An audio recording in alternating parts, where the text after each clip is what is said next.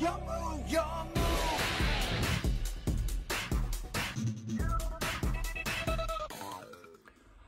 What's up guys, it's Qliphort here and welcome back to yet another amazing video on the channel. So for today, I got you a deck that I think I haven't heard in about 10 years, guys. This deck 10 years ago was quite good, and to be honest, since then it has fallen all the way down to obscurity. But I, Qliphort, am here today to bring it back, and I think I have found an effective way to play it. And it's one of these decks that I think any day could get some sort of legacy support. I'm not going to go as far as to say it was a fan favorite, but it was at least notorious. If that was for the good or bad, you shall see in this deck profile. So if you do enjoy this type of content, make sure you do leave a like, comment down below, I reply to all of them, and hit that subscribe button. It is free, I guarantee that. And without any further ado, let's get straight into this deck profile.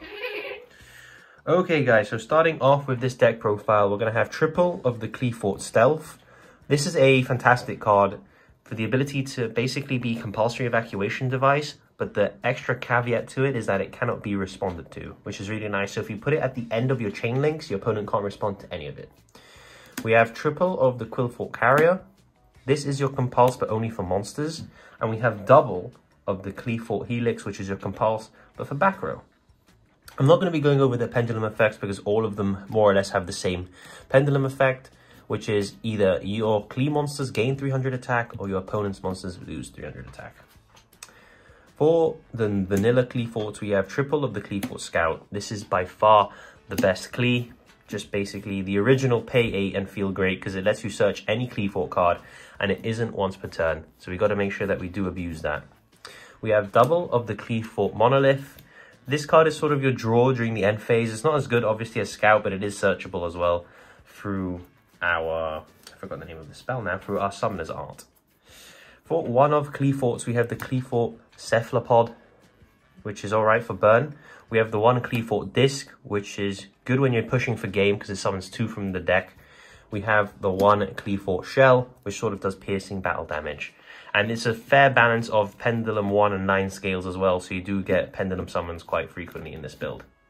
That is it for our sort of normal Qliphorts. For our 2 towers, we have Qliphort Tower himself. The boy's so good that they named him after himself. Unoutable basically by spells, traps, and monsters that are level or rank 10 or lower. And every single turn he will send one monster from the field or your opponent's hand to the graveyard. And we're playing one Qliphort Skybase, same protection, except it is a change of heart every single turn. We're only playing 2 because they're sort of difficult to summon turn 1, and it's more of like a late game thing where you're just going to summon it onto the board and secure the game from there. Moving on to our Qliphort spells, of course we have triple of the Sacrifice. This card is your rotor when it goes to the graveyard, but the important effect is not only for the attack boost, but also that your Qliphorts counts as 2 tributes, which is very, very useful because your high level Qliphorts require 2 tributes. With Sacrifice, the 1 monster is enough. And then, of course, you will get the Search. We have the one field spell in the Laser Clip. This is your addition. This is your sort of double summon for the turn. It's quite useful. It's searchable, so we only play 1. And it's the same philosophy with the Qliphort, I believe is how you pronounce it. This card is a automatic win against Flunderies. If you don't know what it does, level 4 or lower normal summon monsters have their effects negated, and level 5 or higher special summon monsters have their effects negated and they are banished when they leave the field, which is crazy considering this is a continuous trap and searchable. The only thing is you got to make sure you have a Qliphort card on the field or else it will out itself. But this against Flunderies just absolutely destroys the deck and you win the game.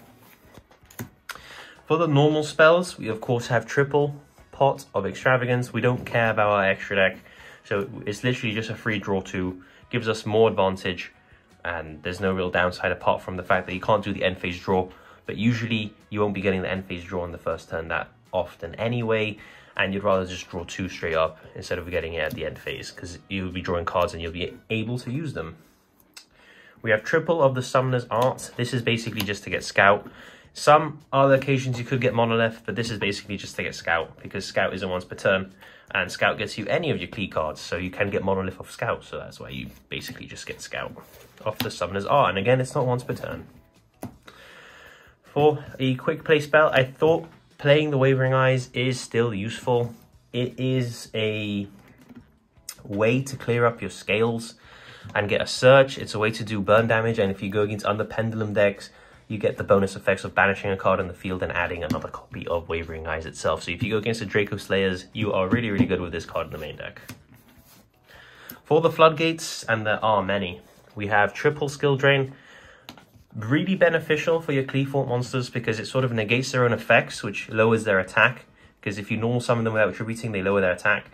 But with Skill Drain, you know, when they go battle phase, declare an attack, you flip Skill Drain, and then boom, they have massive attack again, and your opponent crashes their monster for nothing. So that is why Skill Drain is really good. And of course, your big Qliphort monsters aren't affected by spells and traps anyway, so Skill Drain doesn't apply to them. This is the tech card that I think is really, really nice in this deck. It's triple and the band played on. I believe that this card against Kashtira is insanely strong, guys. If you don't know what this card does, which I don't blame you, because I only recently discovered its existence, to be honest with you. Neither player can special summon monsters with the same level as those they control. And all the Kashtiras, for the most part, apart from one, are level 7. So if they have one Kashtira on the board, they are locked out of summoning level 7 monsters, which is really, really good. And also the extra effect this card has is neither player can special summon monsters with the same rank. So if they have a Xyz, if you're playing Kashtira, this is rank 7, they are locked out summoning rank 7s as well. So I think triple and the band played on is really nice. You might be asking yourself, you are going to be locking yourself out of special summoning, but this is basically a normal summon deck anyway. Very rarely would you pendulum summon, only when you're really going for game, and there are ways to sort of switch off your own and the band played on with your Qliphort Genius that you do play in the extra deck. So that is why we're playing triple and the band played on, because I think it's very good against Kashtira. We have double Rivalry of the Warlords and double Gozen Match. All of your Qlis are machines and all of your Qlis are earths, so they don't really hinder you at all. There can be only one does hinder you because you won't be able to actually attempt the tribute summon, so don't play that one. Just play 2 of these Floodgates instead, and your opponent is going to have a very rough time, to be fair. And they are going to hate you for playing so many hand traps, but it is what it is. I think this deck is actually quite decent in the stun capacity. I don't think you're going to be playing this as a combo deck. I don't think you're going to be playing this as anything that isn't a control deck at the moment. I think the cards, although they are nice, you can sort of feel their age, so you do got to play them with some Floodgates to sort of slow the game down and keep it to your pace. So now moving on to the extra deck, I'm just going to show you a few basic cards. We have triple of the Qliphort Genius. This is actually a decent card to make if you need the negation right away. If you don't know what it does, it can negate 2 cards on the field, their effects, one from yours and one from your opponent. It's actually beneficial sometimes to negate your own cards as well, like with certain Floodgates. If you want to have 2 level 5s on the board and you have and the band played on, you can sort of negate your own and the band played on till the end phase, get 2 level 5s. You can negate your own Qliphort monsters' effects, especially if you've normal summoned them. You'll give them back their normal attack while negating an opponent's card. And it has the effect that if 2 monsters are special summoned at the same time to its arrows, you search for a level 5 or higher machine, so your entire deck basically. And we play 3 because of extra. We're going to be playing triple Nova. I'm only going to be showing 1 because I only have 1. And we're going to be playing triple Infinity. Very rarely do you go into the extra deck, I'm going to be honest with you, but I guess if you do, you sort of want to have options. So we are playing 3 of each, and we are playing triple Volcasaurus. Those are the only cards I think are mandatory in the extra deck. And if I am playing Winter Cherries in the side deck, so I guess the other slots, the other 3 slots could be something like Gigantic Sprite. You can hit some of the Kashtira cards. You can maybe hit some Sword Soul cards. And it's really up to preference, I guess, on the last bits of the extra deck. Hence why I'm only showing the cards I believe that are mandatory.